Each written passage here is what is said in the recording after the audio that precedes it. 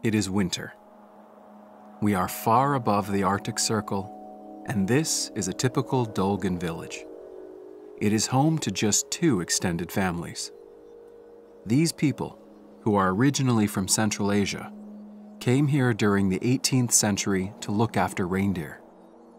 Here, in the coldest part of the Arctic, life is very hard. The only way to get water for 9 months of the year is to melt ice from the frozen rivers. Outside, it is absolutely freezing, with temperatures in the winter as low as -40 degrees Celsius.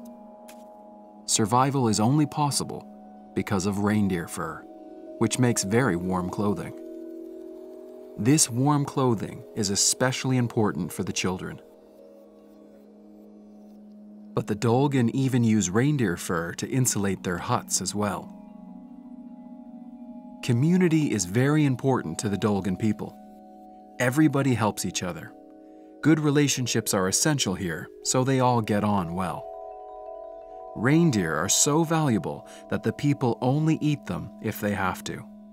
Their favorite food is raw fish from the frozen rivers.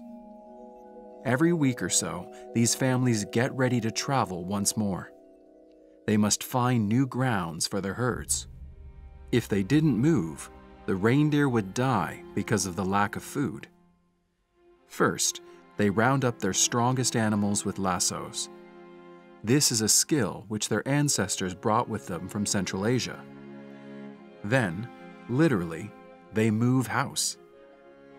There is a lot to carry, but a whole Dolgan village can be taken down and moved in just a few hours. Over a year, these nomadic people travel hundreds of miles like this across the vast frozen tundra. The first Dolgan people came to the Arctic a long time ago because of the large number of reindeer all over this area.